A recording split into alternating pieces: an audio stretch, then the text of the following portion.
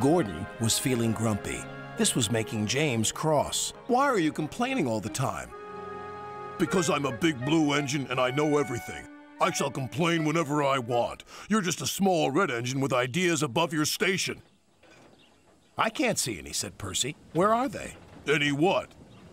Ideas above the station. The sky's empty. Like your smoke box, Percy, laughed James. But Gordon was still grumpy. One day I'll show you just what a big engine can really do. So what can a big engine really do? Not speak to silly little green engines for a start, replied Gordon. Then he puffed away. Later that day, Sir Topham Hatt came to see him.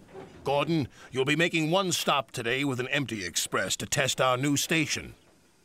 You can make up time afterwards. Why can't Henry do it? He likes idling in stations. You will do as you are told. So Gordon did.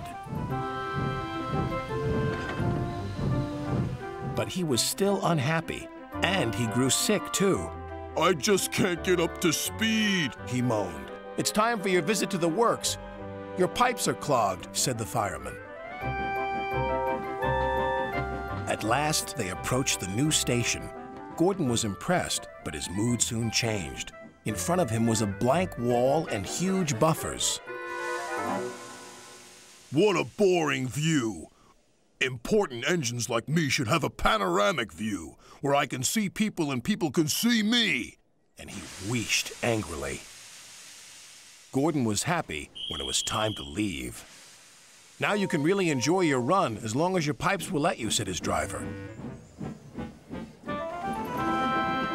Come on, come on! I can go faster than this, huffed Gordon. Sick me never!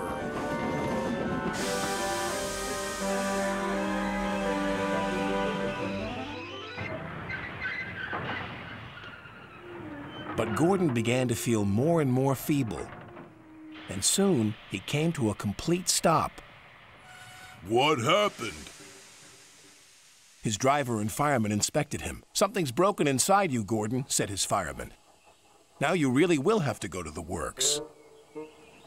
Gordon was still fuming when James arrived to collect his coaches. Well, well, well, so much for knowing about everything.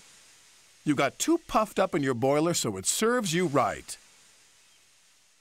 When Gordon returned from the works a few days later, he was still boasting.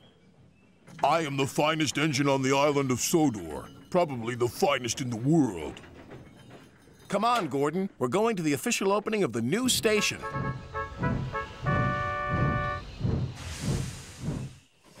Then there was trouble. As Gordon approached the new station, neither the driver nor fireman could apply his brakes. Something had jammed. The driver reduced steam, but Gordon was still going too fast.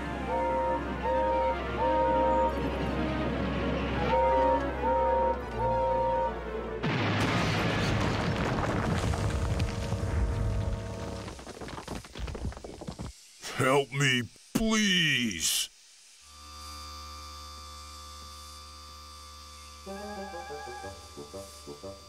Well, Gordon, said Sir Topham Hatt, I knew you wanted a panoramic view, but this is not the way to achieve it. Yes, sir. Sorry, sir.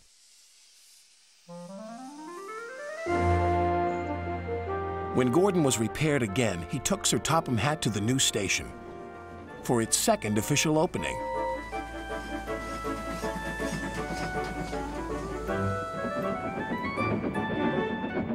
This time he arrived safely, and everyone clapped and cheered as he pulled in. Sir Topham Hatt spoke to him. Your panoramic view is here to stay. I trust you will always see through it from the safety of your own rails. Gordon heartily agreed.